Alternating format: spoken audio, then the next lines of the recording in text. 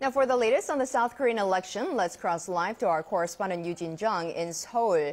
Eugene, can you tell us the latest on the voting? Are there any indications as to which way it's going, and what's the turnout like?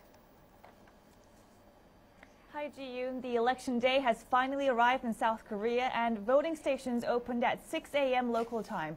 That's about 3 hours ago. And according to figures posted by the National Election Commission, the voter turnout was at 2.8% as of 7 a.m. this morning.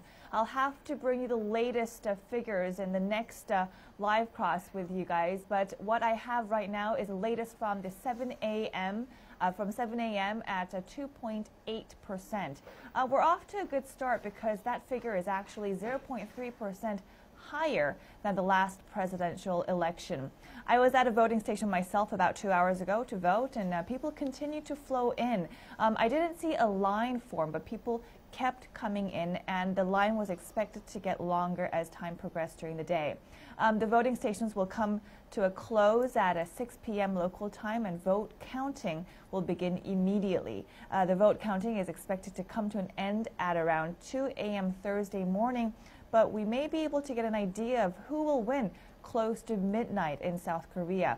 It's expected to be an extremely close race, Ji-yoon, and analysts said there's only one way to find out: to wait. Right, and now how is this election distinctly different from previous presidential elections?